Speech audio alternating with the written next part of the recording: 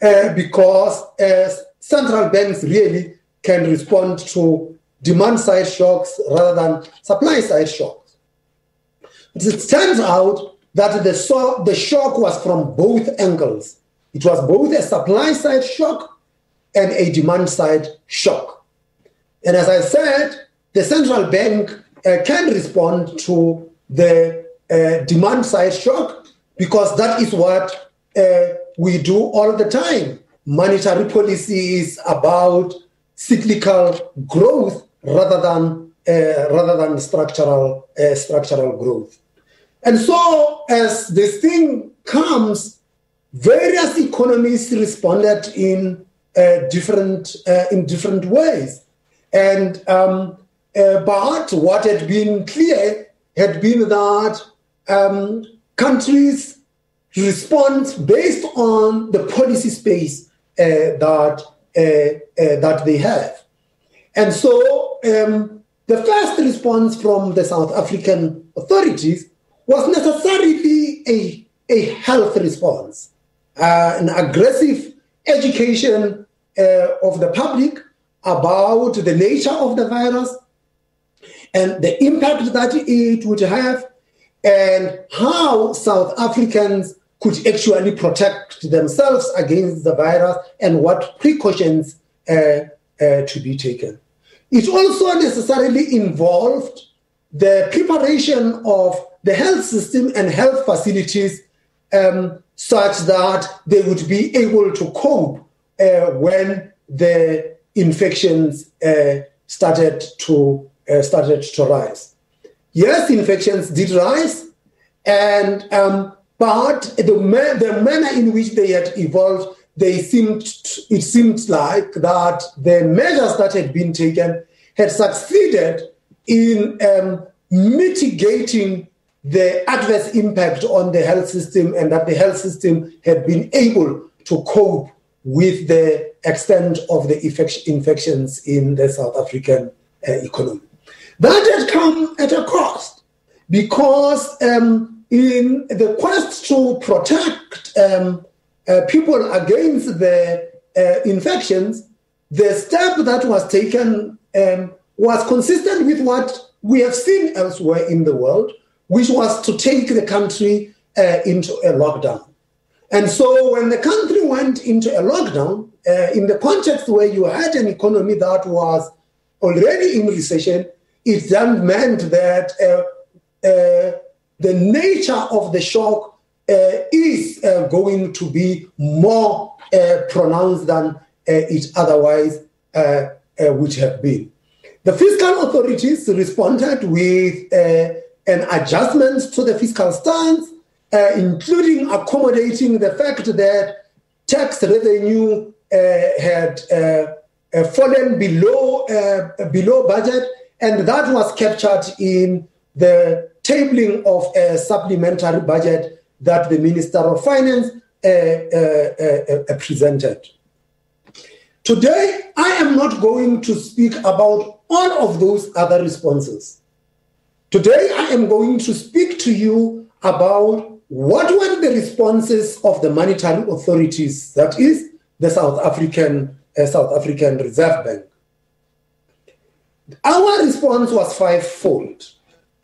Firstly, is that we did what we are fully in control of, which is to make borrowing and lending decisions via the interest rate mechanism. So we lowered interest rates. And in the period from March to July, we lowered the policy rate by a cumulative 300 basis points. And that was actually quite significant. And so we had been lowering rates consistently from January until July at each one of our policy meetings. And the total of that was 300 basis points. Well, if you take that and you compare it to what other emerging markets have done, you will find that emerging markets have adjusted policy rates for a median of 100 basis points.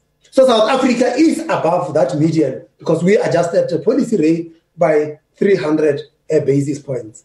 And with that, it meant that the response of the Reserve Bank was not just speedy and aggressive, but was also unprecedented historically when we look at our own history. The repo rate is now at its lowest on record and below zero in real terms. The second response from the South African Reserve Bank was, of course, that we provided liquidity. We made liquidity abundantly available to banks through a range of facilities in addition to our usual repo auctions, which take up peaking at 83 billion rand in March and ticking. The third response was that we provided regulatory relief to the financial sector to help maintain the flow of credit in the economy despite the temporary payment problems for firms and households caused by the COVID-19 shock. And this was important because household consumption is a very important component of GDP expenditure in South Africa. And so through this regulatory relief, the financial sector was able to maintain the flow of credit. And fourthly, we offered funding for small to medium-sized enterprises, starting with 100 billion rands with an option to scale up to 200 billion rands over time, or some 4% of GDP. To be clear, this facility is actually a national treasury facility, for they are the only ones with the skin in the game. They are the underwriters of this scheme, which means that they assume the biggest losses. So the banking sector will assume 6% of the first loss, and the other 94% will then come to the treasury. The scheme is, if you compare it internationally, it is in line with many others around the world, which had been varied depending on country circumstances. But behind all of these schemes is that you had a treasury that stood behind the scheme.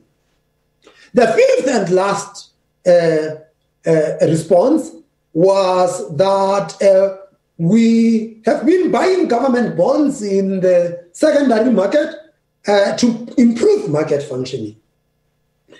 The total of the new purchases now stands at just over around 30 billion rands, which is an increase in our bond portfolio from pre-crisis levels. Again, this is comparable to purchases by other emerging markets. To be clear, we decided to embark on a bond purchase program not because we do not like the price in the market and thus are trying to manipulate the prices in the bond market, but rather we did it because there was a dislocation in the market, and because of that dislocation in the market, we were duty-bound to step in and make sure that the market continues to function. And why is it in the interest of the Reserve Bank to have the bond market function? Firstly is that the execution of our monetary policy is actually driven by a collateral system, and that collateral system has to be priced in the market. And if the market is not functioning, it means that we will be taking collateral for which we do not know what the actual value is. Secondly, is that we also run the auctions for the government. Government funds itself in the bond market, and for the government to pay a fair market price at the auction, they must know what the price in the secondary market is. And if you had a secondary market that is not functioning, that would mean that government would be funding at rates that probably might not be reflective of the true price of debt in the market. And again, as I said, this was comparable to what emerging market peers have done. Now, that had been our response.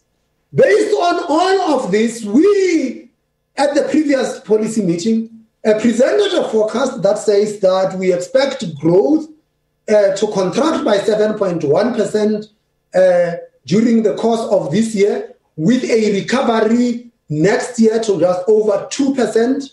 And trying to go beyond that is really a forecaster's a nightmare, because there are so many moving parts and so much uncertainty. And with that, you also have to take account of the fact that the statistical agency, Statistics South Africa, had to make adjustments to some of the figures that they had released with respect to inflation. And we expect that they will do the same with respect to GDP compilation, because survey respondents were simply not there to respond to the statisticians.